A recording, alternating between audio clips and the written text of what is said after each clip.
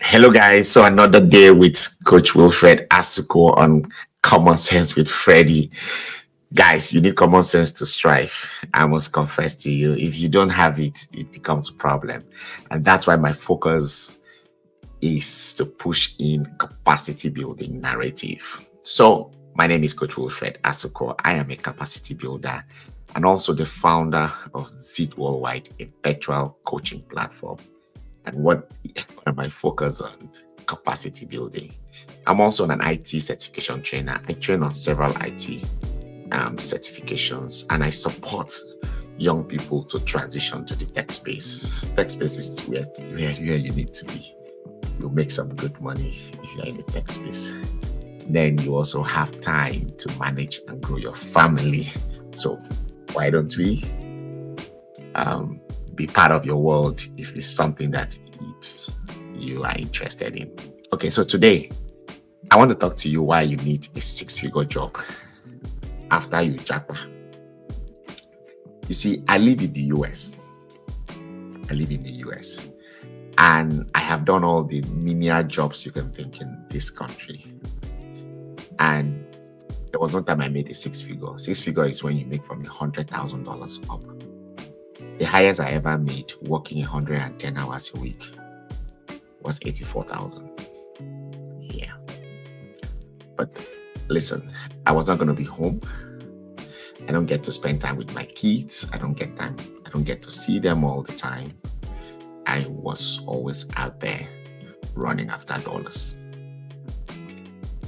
What life would you want to give your children? How would you feel knowing that your children are growing, but you're not part of their life? Nothing is as fun being a father and you are part of every processes that your child is going through. You relocated to the foreign land. We call it JAPA, for better and quality living.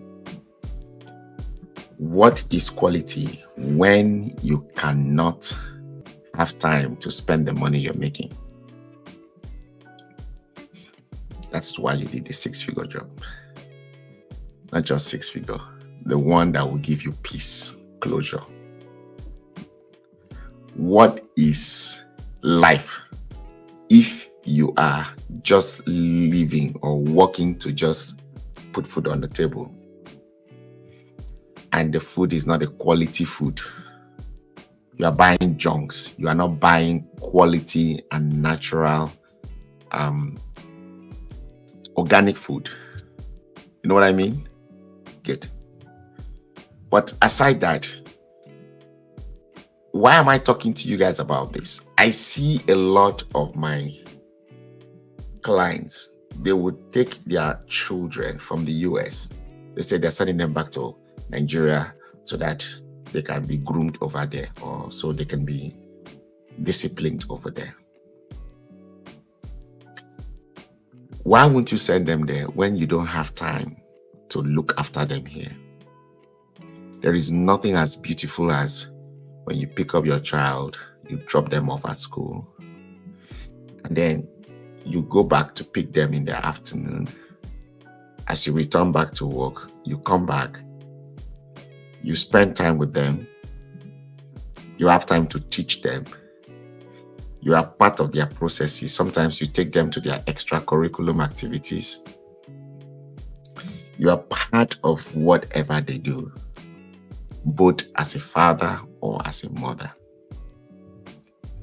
You have a conversation with them before they go to bed. You are not out there chasing that dollar forever. You have that evening conversation with them before they go to bed. When they wake up, you also have time to have that conversation with them. You're not running after the dollar that would not even give you peace. When you constantly have conversation with your children before they go to school, nobody will call you from their school that your child is acting up. You won't send your child to college at some point and they are running out of college. The capacity building starts when they are young.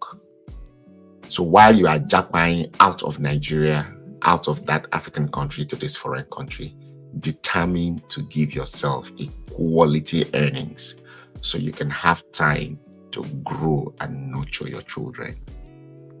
As a matter of fact, when your children gets to see you that you are very structured and you're having some substantial earnings, they will grow to feel secured that, oh, my parents gave me a quality life, and this quality life is what I want to keep and continue. So they will put in the work to continue such.